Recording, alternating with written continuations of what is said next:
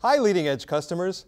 I'm Peter Larangis, author of The Viper's Nest, the 7th book in the 39 Clues series. I'm so happy to hear that we have so many Australian fans of the 39 Clues series and that many of you have won prizes during your clue hunt. Way to go. As a special treat for you, I've picked an exclusive passage just for Leading Edge clue hunters. Complaining about a location, Isabel spun on her son. When those children evaded us in Indonesia twice, what does that tell you, Ian? That they're lucky, Ian guessed. Those children, his mother said, are our only worthy adversaries. Ian barked a laugh. Good one, Mother. Are you laughing at me, Ian? No. Ian dropped his smile.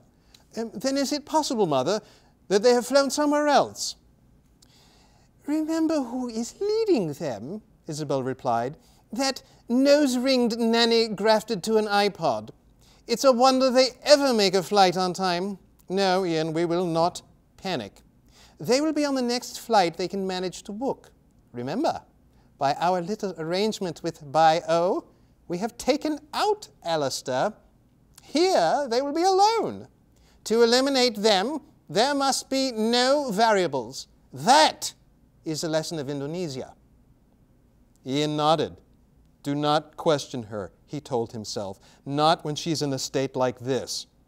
Still, it was a pity to attack them with such force, especially the girl, Amy.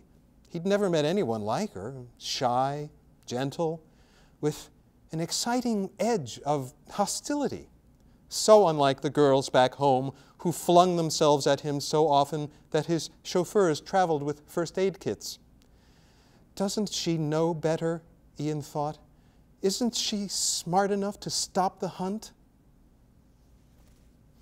Well, you can read the whole book when The Viper's Nest goes on sale on February 2nd. I'll see you on the hunt.